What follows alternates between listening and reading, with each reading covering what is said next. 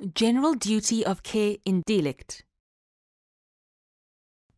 The duty of care in delict is based on competence, compassion, confidentiality, and truthfulness, informing and explaining the situation and treatment options to the patient and making a careful diagnosis.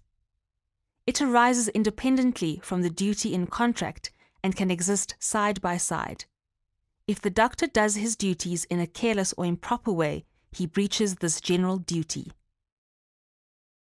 Just like in other delicts, where someone suffers damage in the form of personal injury and want to claim patrimonial and non-patrimonial damages, they must be able to prove that the act of the doctor was unlawful, caused the damage, and the doctor was at fault. The fault element is proven by testing the doctor's conduct against the standard of care expected of him or her by their profession.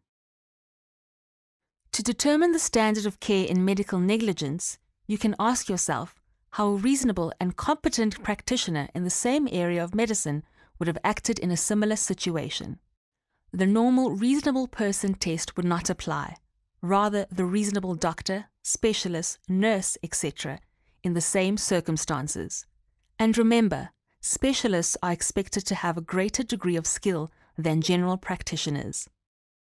What should thus be asked is, how the reasonable practitioner would have acted, whether they could have reasonably foreseen the damage and prevented it, but failed to do so, and thus acted below the standard of conduct expected.